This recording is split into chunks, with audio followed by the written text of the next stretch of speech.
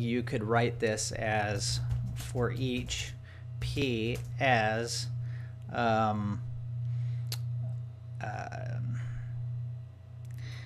OLEDB, is it command? I wonder if it's OLEDB parameter. Oh, there you go.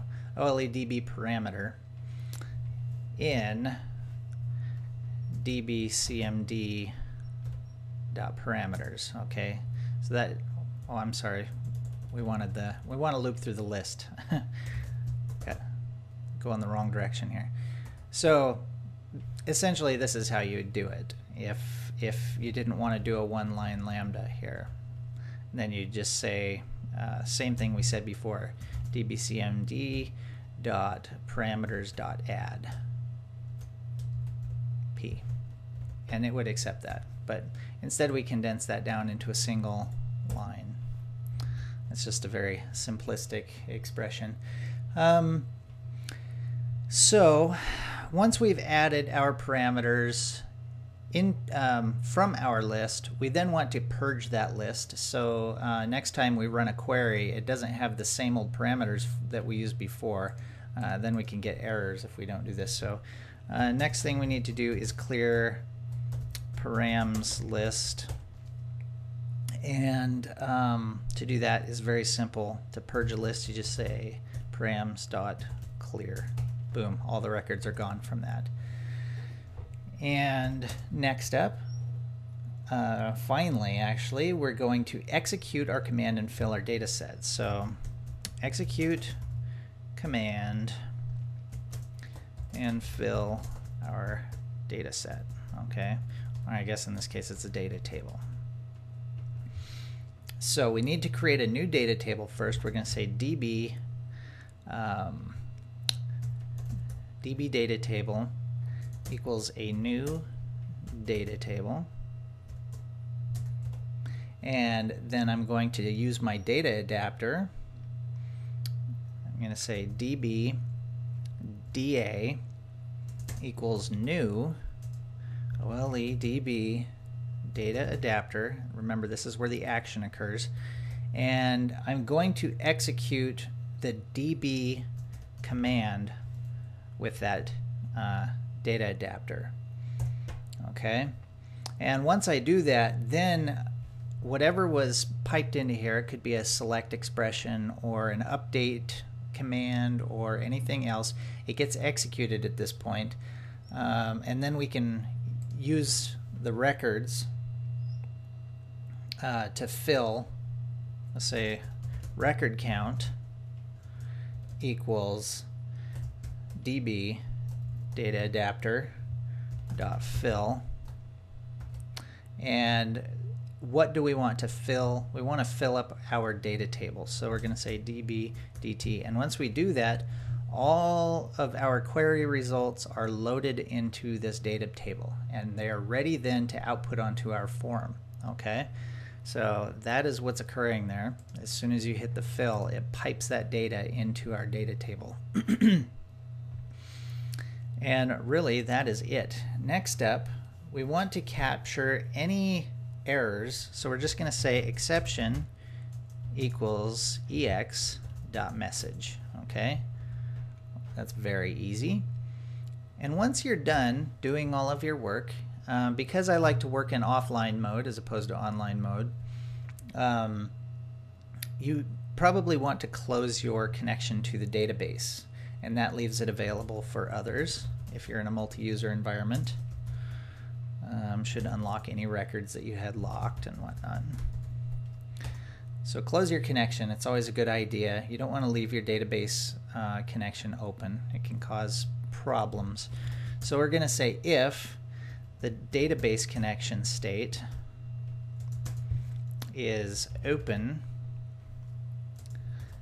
then dbcon.close. Always close the door on your way out. And that's it. We are ready to execute queries, and the beauty is once you've created this, you can reuse it for any number of databases, or you know, it's really nice portable and reusable code. There's one last thing that we need to do here, and that is to manage our parameters list. Okay, right here we're using our parameters list and we're clearing it, but we don't have a way to actually add parameters in that very simply. So here we'll say include query and command parameters. Okay, so we're just going to create a very simple little sub here. We like simple, right? Add param, and we have to supply two values here. We have to give it a name as a string and the value. And the value needs to be more nebulous than just a string. The value needs to be an object, which means it can really be any data type. When you're passing different values into your database, sometimes you've got strict controls on what goes into what fields. Is it a Boolean value? Is it a string, an integer, or any other type of data? So this needs to be very flexible, so we can add any type of data to our, as a parameter for working with the database. So here I'm just going to create a quick variable. I'm going to say new param as a new OLEDB parameter. And we are going to provide a name from the name and the value. And when we're done, we're going to add it to our list. So we'll say params, that's our list, dot add our new parameter. And then it's done. So this class is absolutely complete now, and if we can find our database, it might, I'm not sure, I haven't actually copied it to ran a build on it. I probably need to do that before I actually run this, or it might throw an error at me. Might try accessing the data. Of course, I'm not actually calling my class yet, so. But the class is ready to be called. So now we can begin the part where we actually connect to the database and start doing some queries. So let's just run a quick query. When the form starts up, you can select your form and press F7 or double click on it. I want the form 1 event, so I'm going to grab that because I want to find the form shown event. This is better than using the form load event. Form load event kind of, I don't know, some things execute before the form has fully initialized, and you can get different errors, and sometimes it suppresses errors that you should see. So I prefer to use the shown event in place of that. All we need here to access our new fancy DB control class is a variable up here. So I'm going to use a private, and I'm just going to call this one access as new DB control. Wow, that was hard. Okay, so from here we can run a query, and let's just test this out first, see if it's going to blow up on us for not actually copying our database into our directory yet. I'm just going to say access dot execute query.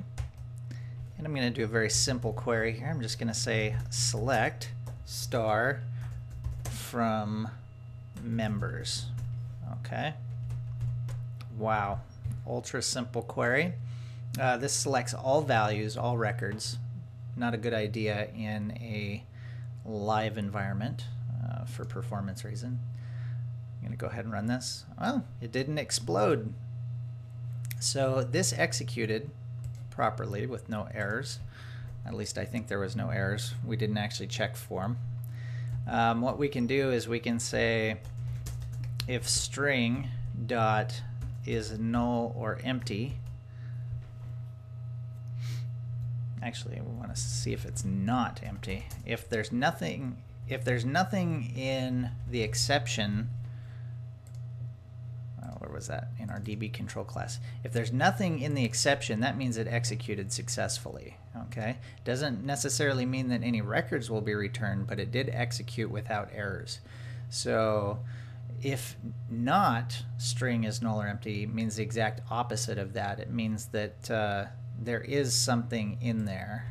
There is an error that was detected. So we'll say then message us and tell us what the error is. So we'll say access.exception will be our message. And I'm just going to tack on a little one line just to keep this nice and small. Whoops, I forgot to actually specify the string that I want to check here. Access.exception. Helps if I can type. All right, so I'm checking this string to see if it's null or empty. If it is empty, good. If it's not empty, bad. Okay. If we get an error, we don't want to keep trying to execute more code on our broken data source. So we're just going to exit out of the sub. So let's run this, see if we get an error. No errors. That's a very good sign. All right. Let's force an error into this. Let's see. Our table name is members. I'm going to say members X. So I'm going to try selecting data from a table that doesn't exist. Boom. Didn't like that. Okay. So Microsoft Access Database Engine cannot find the input table or query members X. All right. So we know that our query exceptions are working properly, and you notice it didn't crash our application. That's because we used the try catch.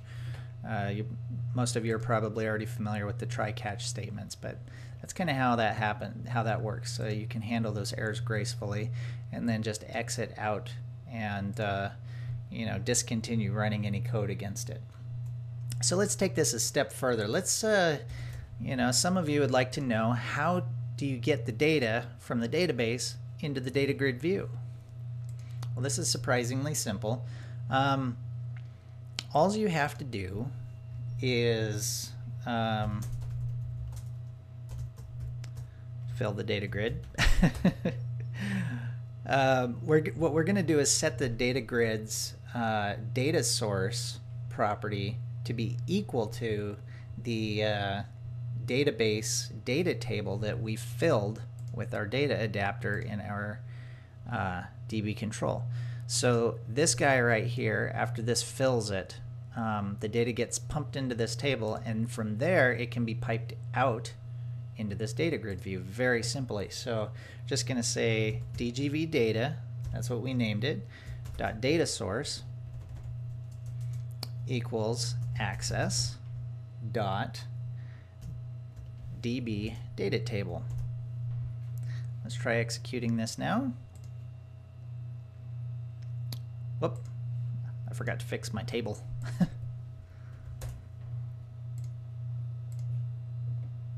Hey, look at that. We can see all of our data. Well, that concludes this tutorial. All right, just kidding, there's more. Let's have some more fun with this. That's pretty much how you access your data. I mean, you could quit watching at this point if you want, but I recommend sticking around and, enjoying the show. So what if we want to fill up that combo box with first names or the usernames? We want to create a dynamic query, or just create a cool list of just usernames and put it into this drop down. What we can do is we can fill the combo box by saying for each. I wish I could use a lambda here. I can't without creating my own extension method on the rows. So for each R as data, whoops, that's got to be a data row, in access dot data table dot rows. We'll say cbx users, that's our combo box, dot items dot add r being our data row, and the name of the column that we want to add. In this case, it's going to be the username, so we put that in quotes,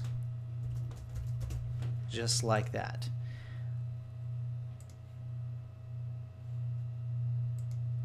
Now look, we have successfully pulled in all of our users, and we could complicate this query a little bit too. You know, we could say, I only want to see active members. Or, you know, you want a specific user ID or something like that.